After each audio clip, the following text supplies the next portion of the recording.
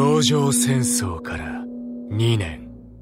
誰が何を動かした？お前は平静を守っただけ。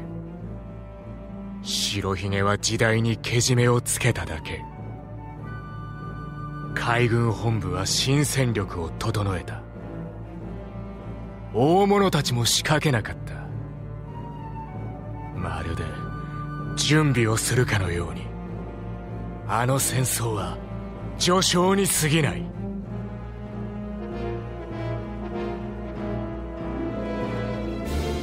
お前がいつも言っていたな。手に負えねえうねりとともに豪傑どもの新時代がやってくる。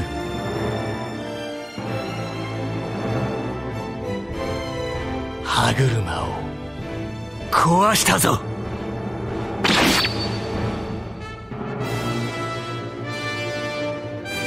もう誰も引き返せねえ。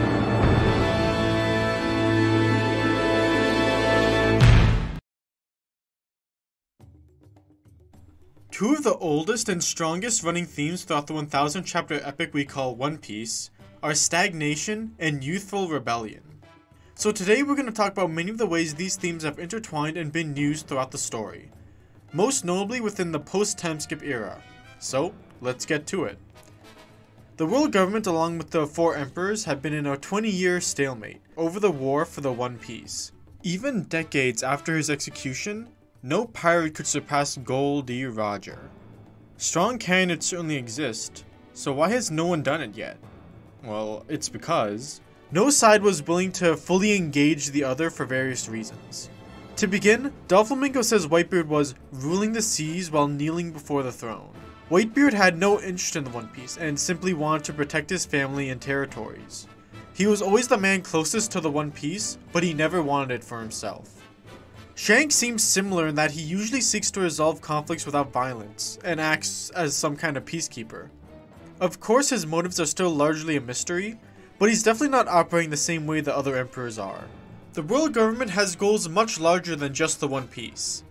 If the Pirate King is the one who rules the seas, or as Luffy interprets it, he who has the most freedom, then the world government seeks to rule the land and seas alike, and don't only embody any form of freedom. The One Piece to them would probably be more of a means to an end, and as a government body they have far more obligations outside of the war for the One Piece. But what excuse do Big Mom and Kaido have? While the two of them have motivations outside the One Piece, they are most probably the 2 of the 5 who are most focused on getting it. Their recent alliance was made for obtaining the One Piece, and they are the only ones known to have a road poneglyph. Why did they sit by for 20 years? The answer is pretty simple, they just wanted to prepare. Marineford was a huge event because it was the first time 2 of these great powers went all out against each other. Kaido kept making weapons in Wano and traded with Joker for smile fruits, while Big Mom was having children and using them in political alliances. They didn't feel they could beat their opponents, so they sat and prepared. Big Mom herself is even bitter over how she couldn't ally with Elbaf. And without the alliance, she never had the confidence to go to all-out war with the other Yonko. This mindset of needing to prepare can be seen with former antagonists like Gecko Moria, who raised the zombie army to fight Kaido, and Crocodile, who wanted his own kingdom in Pluton to fight Whitebeard. In fact, you can trace that mindset all the way back to Don Krieg in East Blue. Don Krieg created the largest fleet in East Blue in order to prepare for the Grand Line, the mysterious sea beyond his own. On paper, Krieg had everything an up-and-coming pirate needed. A huge fleet, loyal and strong men, superhuman strength, powerful armor, and even more powerful weapons and technology. He prepared all the tools and resources he could get. If this guy couldn't make it in the Grand Line, who could? But none of it helped him against Hawkeye Mihawk. His whole fleet was wiped out just like that. They didn't amount to anything. Yet Mihawk was willing to let Zoro, a single man not much stronger than Krieg himself, walk away from their fight, just because he respected his will to fight. If Krieg stood his ground and fought Mihawk like Zoro did, then it's possible Mihawk would have treated Krieg like he did Luffy and Zoro. However, Krieg ran away at the first sign of danger and went back to the East Blue to try and prepare all over again. The message here is obvious. You can't spend your whole life preparing. Action and the risk that comes with it is what is necessary. Even the mechanics of the story often reward characters who are willing to take action. Hockey is simple enough to explain. Experience challenging those who are stronger than you is the best way to improve your hockey, as Rayleigh puts it. Characters can be actively rewarded for punching above their weight. Even before hockey, you can see this kind of spontaneous power-up appear in Ennie's lobby or Zoro's battles with Ohm and Mr. One respectively. Remember back to Don Krieg and Zoro's encounters with Mihawk. Despite both of them being equally as helpless against Mihawk's raw power, Zoro's willingness to fight earned Mihawk's respect, and his experience from that fight spurred him on to become even stronger. The will to not back down was what made the difference. But one just can't slam against unbeatable odds and come out a winner each time.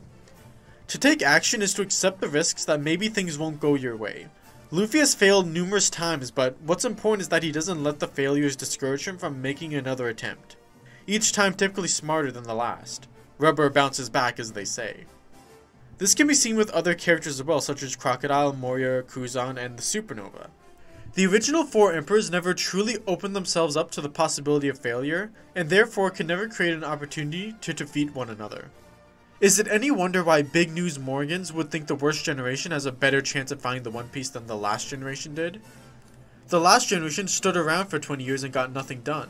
The worst generation earned that name because they were born too late to be big players in the 20 years the Yonko rose to power, but born too talented not to make waves themselves. It was ultimately Blackbeard who was the most responsible for the death of Whitebeard and the Marineford War. It was Luffy and Law who destroyed the Black Market and pushed the warlord system into question, resulting in its abolishment. It was Luffy and Beige who dealt the first major blow to Big Mom's territory in years. And it was a trio of Supernova that ultimately defeated Kaido and Big Mom. Kaido and Big Mom were so insistent on their own greatness that they not only underestimated the next generation, but took their glory for granted, despite the fact they did have the One Piece to show for it. Whitebeard and Shanks show far less vanity in this regard, going above and beyond to protect and guide the next generation.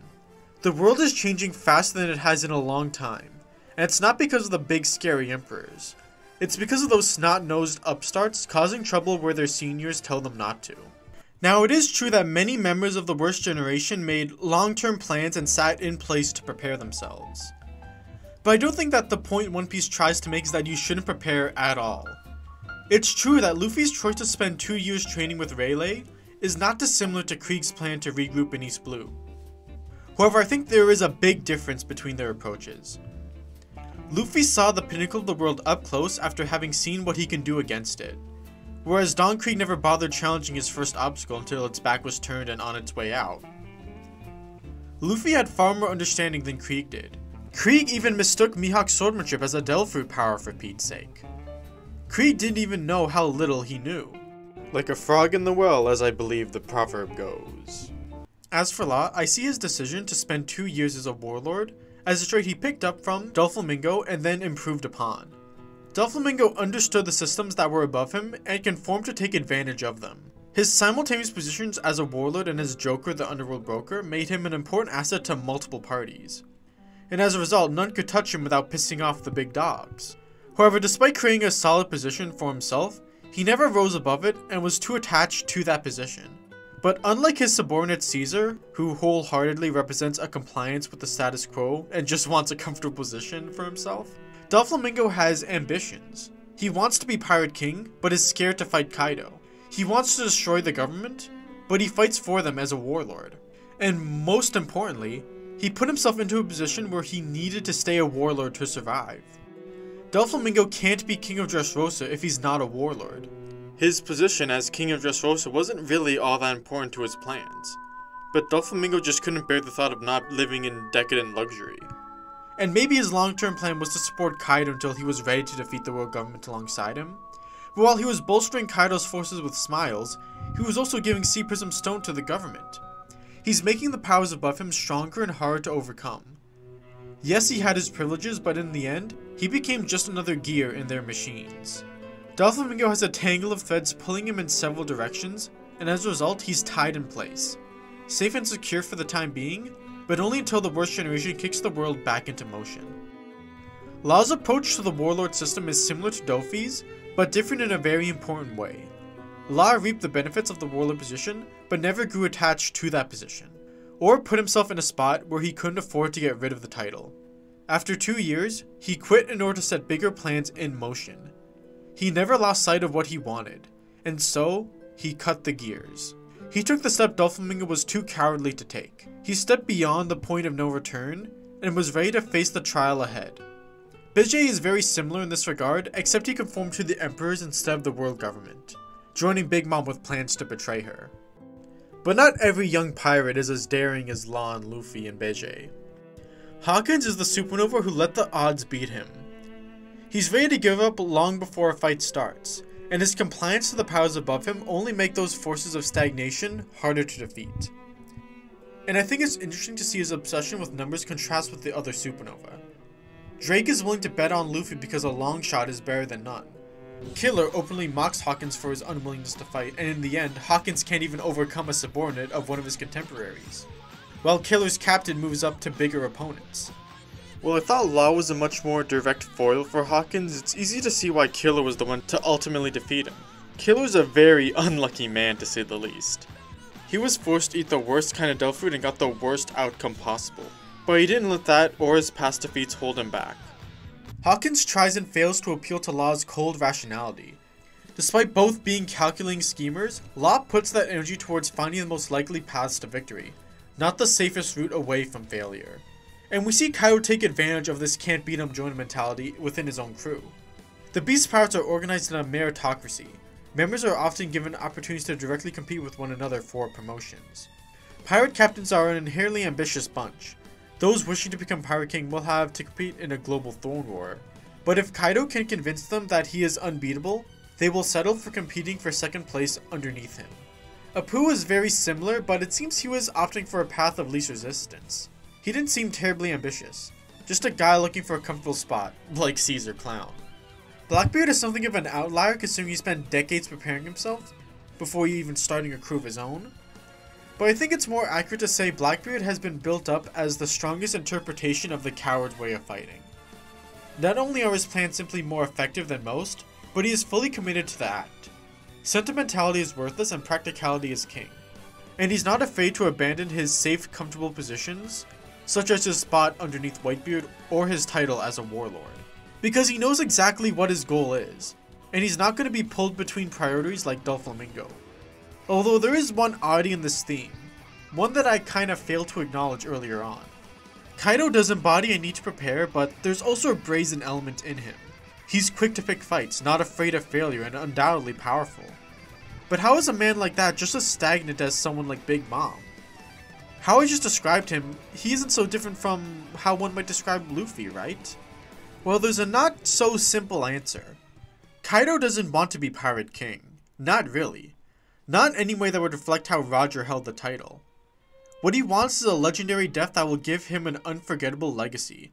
Just like Odin, Whitebeard, and Roger, men he clearly looks up to. One of the biggest ideas Kaido's character represents is copying without understanding. Odin, Roger, and Whitebeard all died for a cause they intended someone else to pick up. Roger informed the world of his treasure. His words grabbed people's hearts and drove them to the sea, and on the path to inherit his will. But only if his way of life, a life of freedom, appealed to them. Odin wanted to open the borders and left it in the hands of his vassals and the citizens. Whitebeard wanted to save his family and protect the foundation for the next generation, and so the next generation carries on. But outside of his own glorious death, what does Kaido want to achieve? His world of violence is just a means for his glorious death after all. If Kaido died, what would he leave behind for his followers? No objective, no ideas or directions or philosophy to live by. There's no reason to remember a man just because he was powerful. Rocks in his forgotten existence is proof of that. Kaido once believed he could change the world, maybe be Joy himself. But the only smiles he gives to others is through cursed smile fruits. He understands his son wants to be like Odin, but thinks he'd be content being shogun of a country of slaves.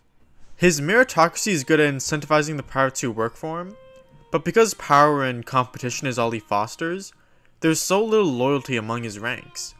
Even he is convinced that most of them would abandon him if he had a big enough loss. Kaido says death is what completes a person, but there's no glory if you don't accomplish your goals, or pave the way for others to accomplish it for you, or to achieve their own. It seems Kaido's spirit and determination to change the world around him was crushed by something long ago, and he's resigned himself to being a pretender, forever second to the next pirate king he hasn't met yet, or the joy boy he couldn't become and will eventually be defeated by. A man looking for an empty defeat without so much as realizing how empty it is isn't worthy of the seat of Pirate King. It's a creative way to play with the theme of inherited will, while also illustrating how a man not afraid of failure can remain stagnant. Thank you all so much for watching. This script was actually based on an old blog of mine. If you want to see the original version, it's there, but it's just the same thing but less, like a lot lesser and from a few years back, so it's not even complete. But again, thank you all so much for watching. Like and sub if you want to see more, and I'll see you in the next one. I will always be here to talk about more One Piece. Kid, I'm not exactly sure what to say. I like him a lot, but he just seems to be incredibly stubborn, and his solution is to hit bigger and harder. Like, maybe his lesson was to grab more scrap metal and garbage before fighting an Emperor of the Sea. I buy it, sure.